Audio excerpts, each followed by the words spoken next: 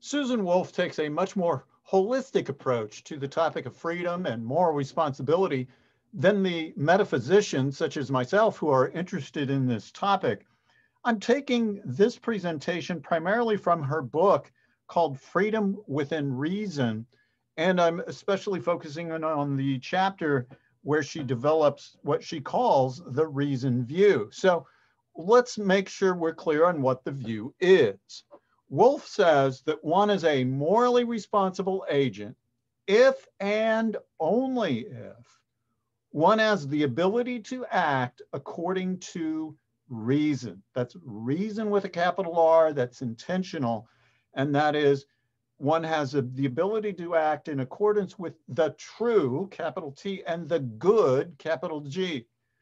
So you have to have true beliefs, and you have to have an awareness, a moral awareness of what is good. And so Wolf describes reason as, and here's the quotation that we'll include, since it's so central to her view, it is the highest faculty or set of faculties there is, the faculty or set of faculties that, in most circumstances, will help us form true beliefs and good values. So the capacity for reason, right? This reason, capital R, that is the key to being morally responsible. And presumably, of course, lower animals don't have this, so lower functioning animals would never be held morally responsible. When you act in accordance with reason, it involves two different things, right? First of all, it involves that ability to know the true and the good. That the reason part has to have the capacity to understand, to believe accurately, to know the true and the good. But you also do have to have this more metaphysical capacity, an ability of execution. That is, an ability to act according to what's known to be true and what's known to be good.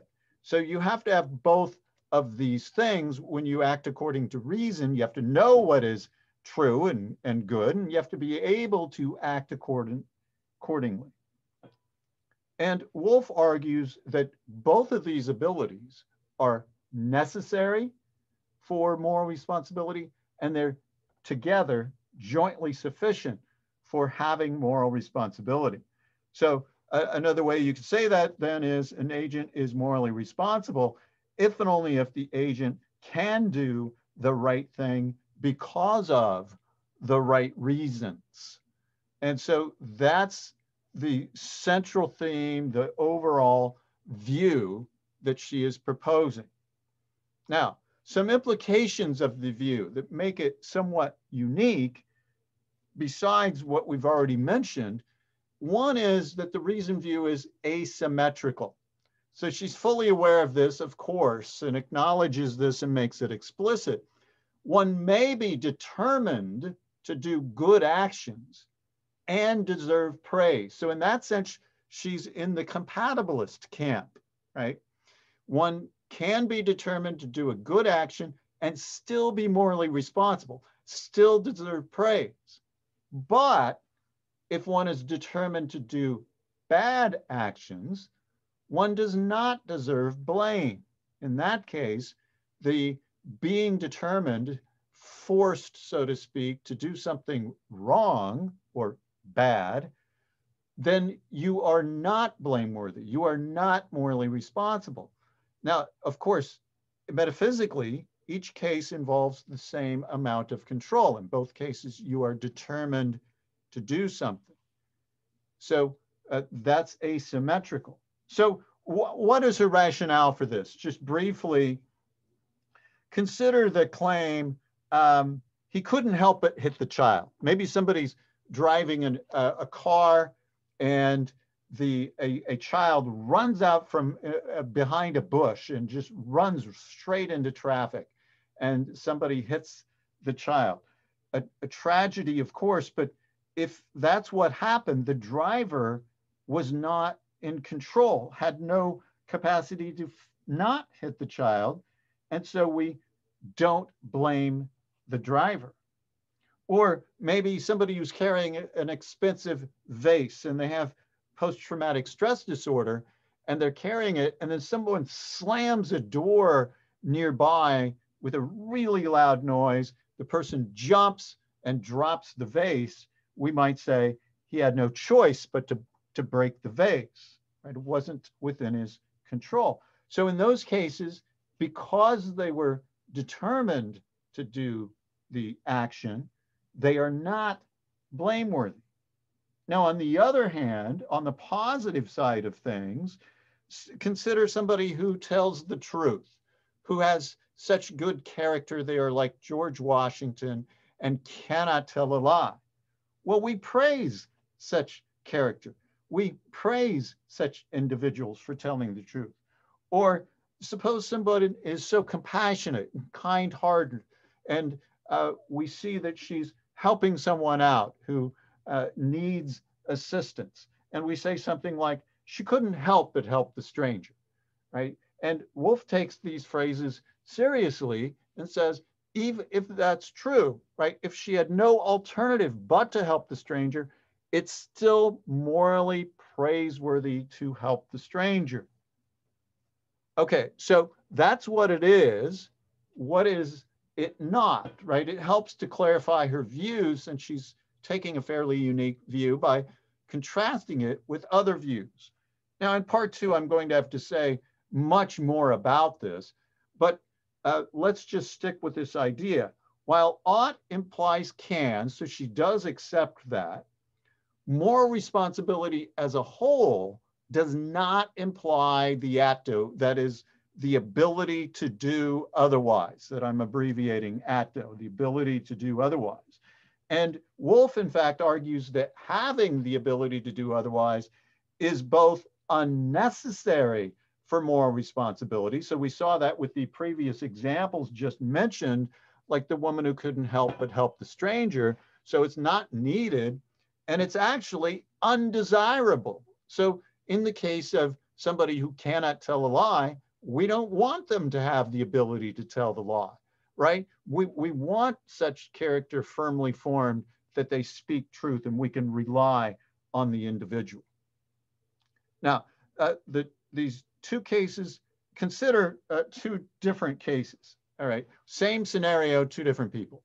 Somebody, a child is drowning in a lake or in the ocean. Somebody's walking by, and in one case, the person walking by had this ability to refrain. So they see the drowning child, they think to themselves, I have a really nice clothes on, I don't want to get them wet, I'm late for a meeting, those kinds of thoughts. They consider just going on and acting like they never saw the child drowning.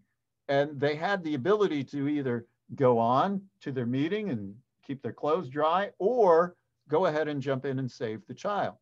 Or you have another person, same scenario, but they see the drowning child and it's just right away, immediately, they jump in, their thoughts are positive, poor child needs assistance, I'm here, I'm helping. Now, she says, obviously, we wouldn't want to be like the first person, right? The preference would be for us to be like the latter person, who just doesn't even consider trying to make the meeting on time or keeping their clothes dry. That's not an issue, right? And that's of value for the second person to just jump in, do the right thing immediately. So both individuals act according to reason, right? We imagine the first case, they do decide to jump in and save the child. They both act according to reason. But Wolf claims that both agents are equally praiseworthy, even though the second person didn't have the ability to do otherwise. So she concludes that having autonomy is her word for implying the ability to do otherwise. She concludes that it's not necessary for moral responsibility, and that's her defense of A, that the ability to do otherwise is unnecessary for moral responsibility. Again, we'll say much more about this in part two when we look at some criticisms. All right, the second aspect that it's not like, right, what is it in contrast to? The autonomy view is what she identifies or labels this view that she's contrasting it with. And the autonomy view is supposed to be some kind of libertarian view, such as Keynes. We'll see again in part two, we'll explain much more why it's certainly not Keynes, but that seems to be her target, the classic libertarian view. And Wolff claims that the autonomy view requires that one always have the ability to do otherwise. And those are the only concerns in the autonomy view. It's all about the metaphysics. And if you have the ability to do otherwise, she seems to say, then you are morally responsible.